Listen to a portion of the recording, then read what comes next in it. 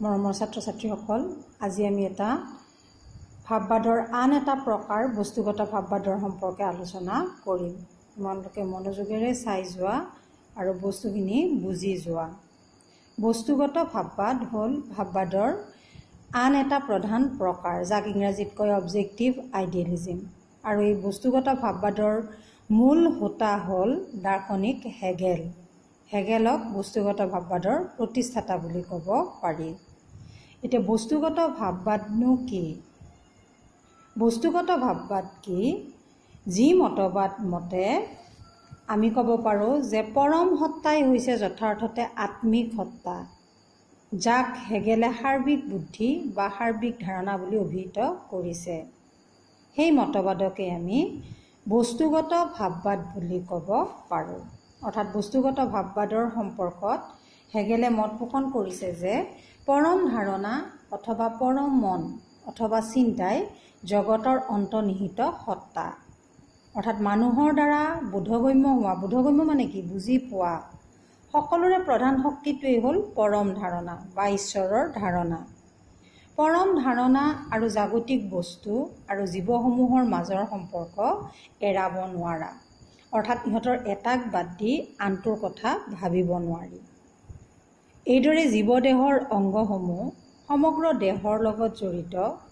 দেহক বাদ দি, আমাৰ শৰীৰটোক বাদ দি অংগসমূহৰ অস্তিত্ব নাথাকে।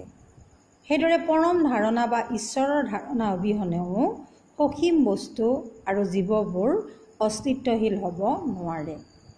এয়াই হ'ল হেগেলৰ বস্তুগত ভাৱবাদৰ মূল বিষয়বস্তু। এতিয়া এই বস্তুগত ভাৱবাদৰনো প্ৰধান বৈশিষ্ট্য কি? এতিয়া বস্তুগত ভাৱবাদৰ প্ৰধান 1 নম্বৰ বৈশিষ্ট্যটো হৈছে জগত প্ৰক্ৰিয়া উদ্দেশ্যধৰ্মী।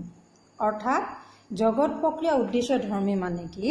বস্তুনিষ্ঠ ভাৱবাদ পৰিণামবাদী বা উদ্দেশ্যধৰ্মী, ফলাফলৰ প্ৰতি আসক্তি ৰাখে। কিয়নো জগত প্ৰক্ৰিয়া যান্ত্ৰিক নহয়, বৰং ই এক বিশেষ উদ্দেশ্য পূৰণৰ অৰ্থে জগতখন পৰিচালিত হয়। অৰ্থাৎ জগতৰ বিশেষ এটা উদ্দেশ্য পূৰণৰ অৰ্থেই জগতখন কি হয়? পৰিচালিত হয়, যিটো বস্তুগত ভাৱবাদৰ এটা প্ৰধান লক্ষণ বা বৈশিষ্ট্য। নেক্সট নাম্বাৰটো হৈছে জ্ঞান, জগত আৰু সত্তাৰ প্ৰতিফলন। জ্ঞান হ'ল জগত আৰু সত্তাৰ প্ৰতিফলন। অৰ্থাৎ বস্তুগত ভাৱবাদৰ সমৰ্থনত হেগেলে মত পোষণ কৰিছে যে চিন্তা আৰু সত্তা পৰিশেষত অভিন্ন। অৰ্থাৎ মানসিক চিন্তা যিটো, সেই চিন্তা আৰু সত্তা পৰিশেষত অভিন্ন বুলি কৈছে। Thought and reality R at bottom identical. অৰ্থাৎ যিটো হেগেলৰ বস্তুগত ভাৱবাদৰ এইটো এটা বিখ্যাত উক্তি, কেতিয়াবা আহে দেই কোটেশ্যন হিচাপত, চিন্তা আৰু সত্তা পৰিশেষত অভিন্ন। এই উক্তিটোৰ লগত জড়িত দাৰ্শনিকজনৰ নাম কি আৰু এই মতবাদটোৰ নাম কি? গতিকে দাৰ্শনিকজন হ'ল হেগেল আৰু মতবাদটো হ'ল বস্তুগত ভাৱবাদ, যিটোৱে কৈছে যে চিন্তা আৰু সত্তা পৰিশেষত অভিন্ন। অৰ্থাৎ বস্তুগত ভাৱবাদ মতে পৰমাত্মাই হ'ল বিশ্বজগতৰ মূল তত্ত্ব। এই পৰম সত্তা হৈছে বৌদ্ধিক বা আধ্যাত্মিক। হেগেলৰ ভাৱবাদ অনুসৰি সত্তা বৌদ্ধিক, যিয়ে মূৰ্ত শক্তি আৰু আত্মচৈতন্যময় সত্তা হিচাপে মানৱাত্মা আৰু বাস্তৱ জগতখনৰ বিৱৰ্তনৰ জৰিয়তে নিজকে আত্মপ্ৰকাশ কৰে। এইটো বস্তুগত ভাৱবাদৰ আন এটা প্ৰধান লক্ষণ বা বৈশিষ্ট্য। নেক্সট নাম্বাৰ 3 কৈছে যে বস্তুগত ভাৱবাদ অনুসৰি কি? পৰম সত্তা এক তাৰমানে কি? মূৰ্ত ধাৰণা বুলি কৈছে। হেগেলৰ বস্তুনিষ্ঠ ভাৱবাদ অনুসৰি পৰম সত্তা এটা মূৰ্ত ধাৰণা। অৰ্থাৎ হেগেলৰ বস্তুনিষ্ঠ ভাৱবাদ এক মূৰ্ত ধাৰণা। পৰমাত্মা বা পৰম সত্তাৰ আত্মচৈতন্য অৰ্থাৎ নিজৰ আত্মচেতন শক্তি সম্পন্ন উপলব্ধি কৰিবৰ বাবেই জগতৰ প্ৰয়োজন। অৰ্থাৎ ঈশ্বৰে নিজৰ আত্মা উপলব্ধি কৰিবৰ বাবেই জগতখনৰ প্ৰয়োজন আছে। এইদৰে অমূৰ্ত শক্তিৰ মূৰ্ত ৰূপ উপলব্ধিৰ বাবে জগতখনৰ প্ৰয়োজন আছে ঈশ্বৰৰ। গতিকে পৰমাত্মা হ'ল জগতৰ মূল বিষয়বস্তু। গতিকে মূৰ্তমান জগতখন হ'ল জ্ঞেয় আৰু জ্ঞাতা জ্ঞেয়ৰ পৰা নিজকে পৃথক কৰি আত্মোপলব্ধি সাধন কৰে।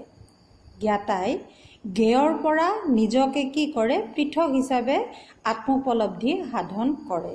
গতিকে হেগেলৰ ভাৱবাদী চিন্তাক সেয়েহে আমি মূৰ্ত ভাৱবাদী চিন্তা বুলি ক'ব পাৰোঁ, যিটো হেগেলৰ বস্তুগত ভাৱবাদৰ আন এটা প্ৰধান লক্ষণ বা বৈশিষ্ট্য। নেক্সট পইণ্ট কৈছে পৰম সত্তা সক্ৰিয় আৰু গতিশীল। অৰ্থাৎ হেগেলৰ বস্তুনিষ্ঠ ভাৱবাদৰ এক গুৰুত্বপূৰ্ণ বৈশিষ্ট্য হৈছে কি? পৰম সত্তা বা পৰম আত্মা সক্ৰিয় আৰু গতিশীল।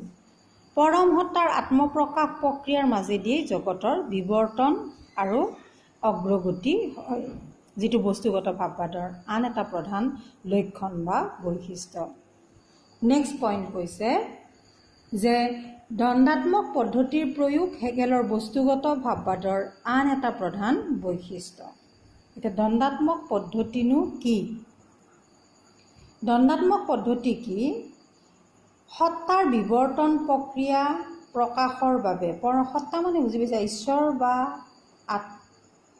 আল্লাহ যিটো, গতিকে সেই সত্তাৰ বিৱৰ্তন প্ৰক্ৰিয়া প্ৰকাশৰ বাবে দ্বন্দ্বাত্মক পদ্ধতিৰ প্ৰয়োগ হেগেলৰ বস্তুনিষ্ঠ ভাৱবাদৰ এক উল্লেখযোগ্য অৱদান। অৰ্থাৎ পৰম সত্তাৰ প্ৰকৃতিত পৰস্পৰ বিৰুদ্ধ ভাৱৰ সংহতি থাকে।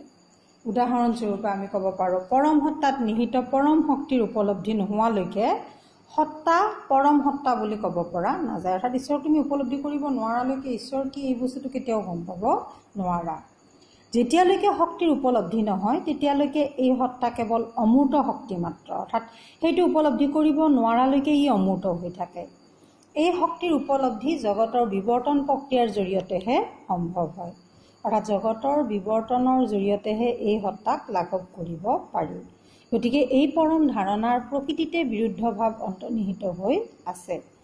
পৰম সত্তাই নিজৰ আভ্যন্তৰীণ বিৰুদ্ধ ভাৱসমূহৰ সমন্বয় সাধন কৰি জগতৰ বিৱৰ্তনৰ যোগেদি কেনেকৈ নিজে অবিভক্ত হৈ সেই কথা ব্যাখ্যা কৰিবৰ বাবে হেগেলে পোনপ্ৰথমবাৰৰ বাবে এই দ্বন্দ্বাত্মক পদ্ধতিৰ প্ৰয়োগ কৰিছিলে, যিটো পদ্ধতিৰ প্ৰয়োগ হেগেলৰ বস্তুগত ভাৱবাদৰ আন এটা প্ৰধান লক্ষণ বা বৈশিষ্ট্য। কেতিয়াবা আহে দ্বন্দ্বাত্মক পদ্ধতিৰ লগত জড়িত দাৰ্শনিকজনৰ নাম কি বা দ্বন্দ্বাত্মক পদ্ধতি কি আৰু এই পদ্ধতি কোনটো মতবাদৰ লগত জড়িত। আমি লিখিব লাগিব যে দ্বন্দ্বাত্মক পদ্ধতি কোনে অৱতাৰণা কৰিছে? হেগেলে। আৰু কি মতবাদৰ লগত জড়িত? বস্তুগত ভাৱবাদৰ লগত জড়িত। অৰ্থাৎ পৰম সত্তাই নিজৰ চৈতন্য শক্তি প্ৰকাশ কৰিবৰ বাবে এই দ্বন্দ্বাত্মক পদ্ধতিৰ সৃষ্টি কৰিছিলে। পৰম সত্তাত প্ৰকৃতিৰ পৰস্পৰ বিৰুদ্ধ ভাৱৰ কি আছে? সংহতি থাকে। গতিকে যেতিয়ালৈকে নিজৰ শক্তি উপলব্ধি নহয় তেতিয়ালৈকে এই সত্তা কেৱল অমূৰ্ত শক্তি হৈ থাকে। গতিকে এয়াই হ'ল দ্বন্দ্বাত্মক পদ্ধতি, যিটো হেগেলৰ বস্তুগত ভাৱবাদৰ আন এটা প্ৰধান লক্ষণ বা বৈশিষ্ট্য।